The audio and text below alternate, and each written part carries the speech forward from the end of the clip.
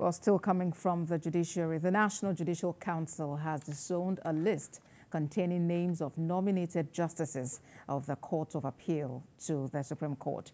The council says it was not aware of or did not receive the nomination list for Supreme Court vacancies from the Federal Judicial Service Commission.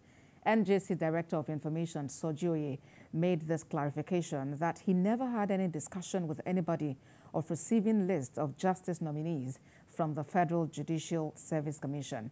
He described the social media reports on the matter as deliberate handwork of mischief makers. Reports on such matters are always by an official press statement from the Council through the Office of the Director of Information. Mr. Oye cautioned against unverified reports circulating on social media regarding Supreme Court nominations and the process being followed to fill vacancies on the bench.